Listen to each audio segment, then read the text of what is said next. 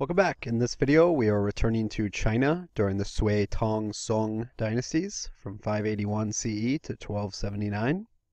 As a result of watching this video, you should be able to answer these four big questions. First, in what ways did the cultural traditions of China change during the Sui, Tang, and Song dynasties? And in what ways did they stay the same? So a CCOT question focusing on cultural changes and continuities in China. In what ways did the political traditions of China change during the Sui, Tang, and Song dynasties? In what ways did they stay the same? So another CCOT, but focused on political continuities and changes. What are the innovations that were developed in China during the Sui, Tang, and Song dynasties? And ultimately, how did those innovations spread? And then in what ways did China exert influence on other regions in East Asia? So the first big question, in what ways did the cultural traditions of China change during the Sui, Tang, and Song dynasties, and in what ways did they stay the same?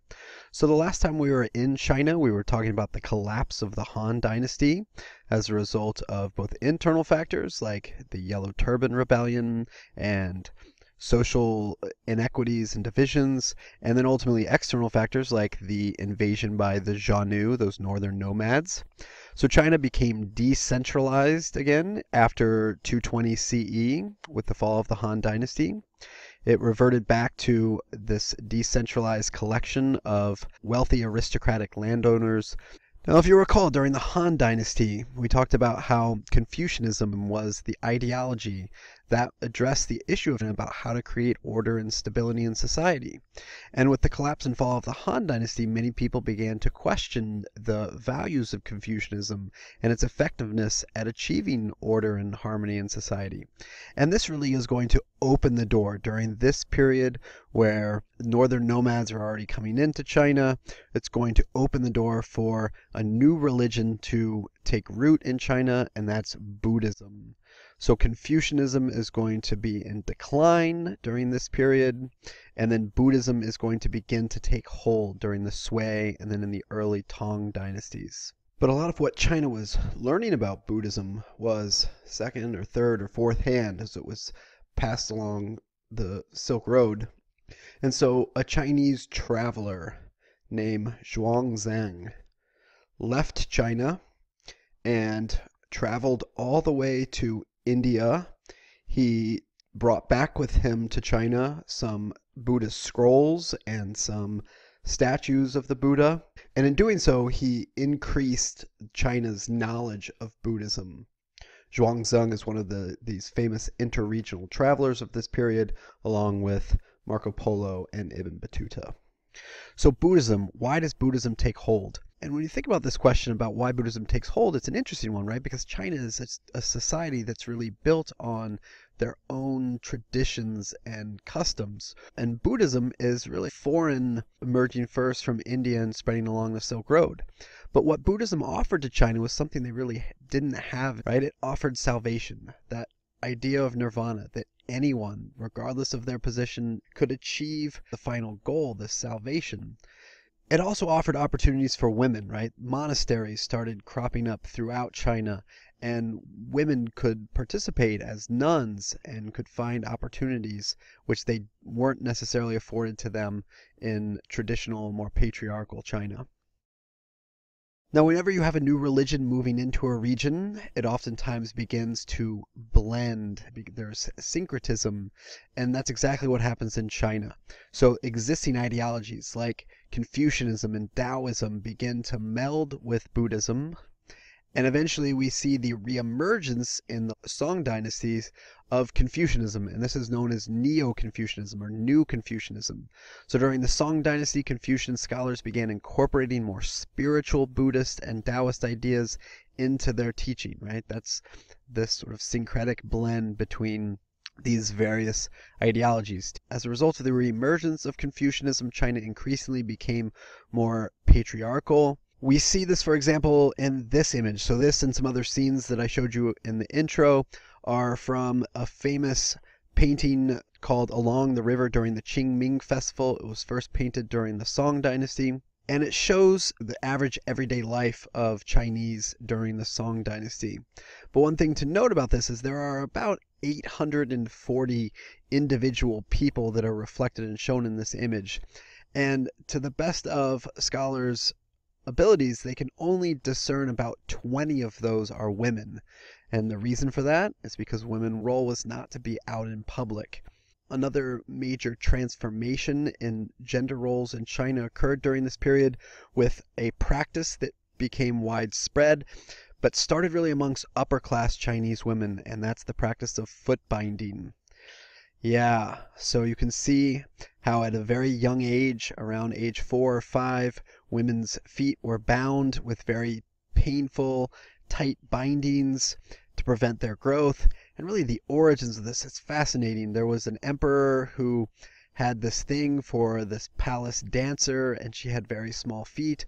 And so what really started as one emperor's bizarre foot fetish becomes this practice that is going to continue in China all the way into, essentially it ends during the 20th century, but a practice that is going to have a long-lasting, huge impact on Chinese women. And so when we think about this from a physical standpoint, this physically prevents women from being able to walk and move. And so this basically is going to confine them into their home where they were expected in fulfillment of their traditional gender roles. So in what ways did political traditions of China change during the Sui, Tang, and Song dynasties, and in what ways did they stay the same? So with the collapse of the Han Dynasty, we have this Three Kingdoms period.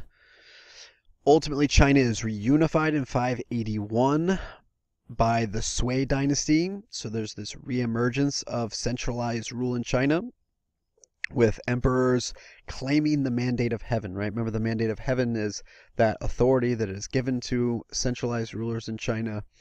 And that's where the emperor gained legitimacy and power, was through those ancestors. So this should sound familiar to you, the emergence of the Sui dynasty, right? Following this period of disorder.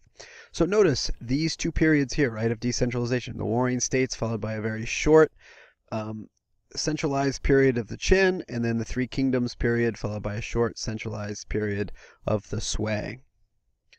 So the Sui dynasty is going to not be around for very long. It's going to be replaced by the Tang dynasty. In 618 CE, the Tang replaced the Sui. Now the Tang's capital is moved to Chennang, which is further west, but it's along this route right here. So it's along the Silk Road. So Chennang was a capital, and it was the center for Silk Road trade. In Chennang, you could find all of these various diasporic communities. So there would be Christians and Jews and Muslims all living in Chennang, all engaging in trade. During the Tang Dynasty, China experienced a long period of stability and prosperity. This is really considered one of the golden ages of Chinese history. There was also a lot of political upheaval, though, as evidenced by the rise of this woman. So her name was Empress Wu. So Empress Wu arguably became the most powerful woman in world history after her husband died of a stroke, and she was able to outmuscle her sons, taking on the title of emperor. Now recall, this is in a society, China, that is highly patriarchal, and this very much flies in the face of those Confucian ideas of women and their subservience.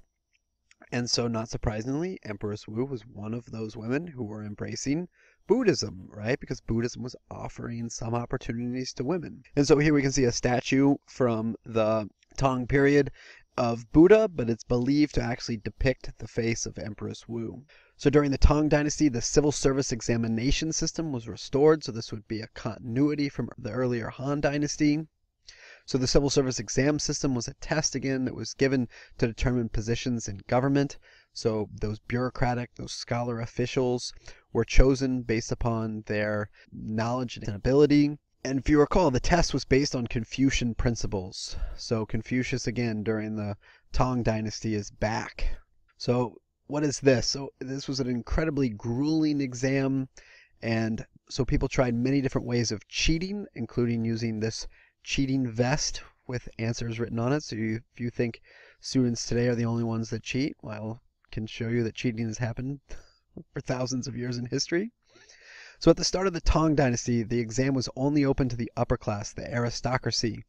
But as time passed, the Tang allowed more commoners to test, which created more of a meritocracy. If you think the AP test is hard, these test takers would have to stay in this small little cubicle for essentially 2 days. The only thing they got in their room was this board and a pot to pee in. So a meritocracy is a rule ultimately by officials based upon ability and not birth. And if you study world history long enough, you see that those governments that are most successful are ones that essentially establish meritocracies, that appoint people to positions of power based upon their ability and not their birth.